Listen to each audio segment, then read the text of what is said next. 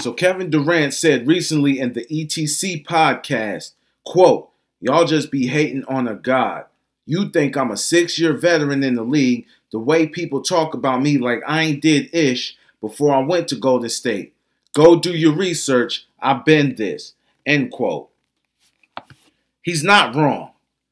Now everybody's going to sit up there and say, oh, well, what you did was tainted, or what you did tainted your legacy forever. Everyone talks about how he went to Golden State and got 2 championship rings. He took the easy route after they were up 3-1 on the Warriors. For those that don't know, Kevin Durant started his career with the Oklahoma City Thunder, formerly Seattle Sonics. In 2016, they went to the Western Conference Finals and were up 3-1 on the Golden State Warriors. Well, the Warriors came back from 3-1 down to win that Western Conference Championship, move on to the NBA Finals where they blew a 3-1 lead, but that's another story. The Kevin Durant hate has to stop. It has to stop. Do you realize how hard it is to win a championship no matter where you play? Let alone win Finals MVP. The same people talking about KD went the easy route are the same people that got knocked out of the first round on a little league football team when they were kids.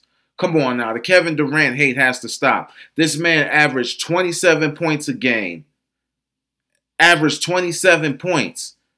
You're talking about the best of the best. He averaged 27 points. And that 2017 and 2018 finals, he was a dog on that court. He deserved MVP, Finals MVP both times. The Kevin Durant hate has to stop. If KD was sitting across from me right now, I would tell KD, you know what? Forget the haters. Forget the haters, man. You did what you did. You got 2 championships. Hey, it is what it is. People are going to say what they want to say. People are not going to be happy. Oh, well, they ain't paying your bills. Straight like that. The same people that get mad at KD for going to Golden State are the same people that switch majors in college because the courses were too hard. Don't talk to me. And I'm just keeping it a buck, all right? Thank you for coming to my TED Talk. Why don't you let me know what you think in the comments. I'm Rico McGee. This has been the Sports Minute, all right? In a minute.